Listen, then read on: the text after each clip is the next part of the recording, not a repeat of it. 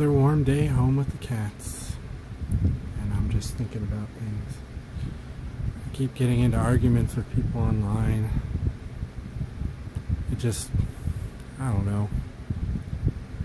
It just seems like people will walk up to you, and the first time they meet you and even just look at you, they know who you are, where you come from.